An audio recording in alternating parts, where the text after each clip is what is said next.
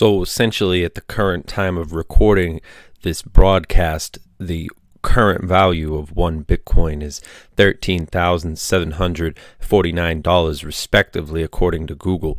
Now, this is interesting considering the fact that we are currently recording this transmission for this YouTube show, which I have titled Crypto Clout, on November 2nd of 2020. It is currently Monday, and the time is coming in at 3 hours and 4 minutes with 47 seconds on the clock respectively. Now, what does this have to do with the fact that Bitcoin was invented in 2008 by an unknown person or group of people using the name Satoshi Nakamoto, and started in the year of 2009 when its implementation was released as open source software? When we talk about the current supply of BTC being, of course, 21 million Bitcoins that are capable of existing, and of course the mysterious identity of Satoshi Nakamoto, we must take into consideration the events that will occur in 2021, as well as all of the events that have taken place leading up to this current situation, where when we search the news and we attempt to gain an understanding about the future of Bitcoin's value and many of the other resulting elements of current events that we might see in the year 2020 heretofore, being very interesting for even the most low IQ, the lower echelon of those of us who may be unfortunate enough to not have access to the news. Now, that's of course a joke.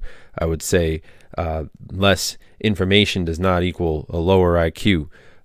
Now, I know that there's a hot button debate about such a subject, but I would imagine someone of a higher IQ intelligence quotient might approach the wide plethora of information and find it difficult to maneuver in such an environment in an effective manner, which might make it possible for you to look beyond a lot of the different noise and many of the other talks of Bitcoin prices. Bitcoin is back trading near 3-year highs, and all such information that one might derive from searching on this sort of aspect of the internet. Now, Bitcoin being $14,000 for the first time since early 2018, does the cryptocurrency have the capability of holding on and basically riding out the storm?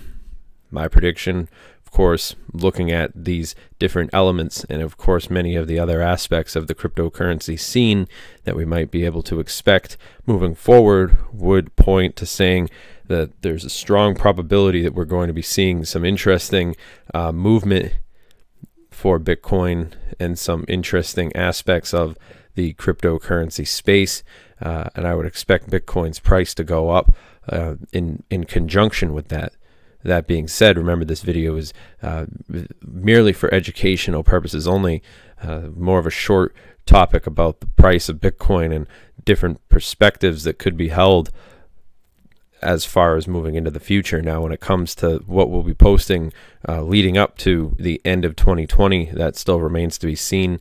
At a current point right now, we're trying to create content for this channel.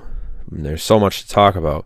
I've been reading articles and really working hard, and I just want to thank everybody out there who's made this content possible, and everybody who's helped us along the way. And I'll see you guys in the next fully fleshed out video. Have a good one.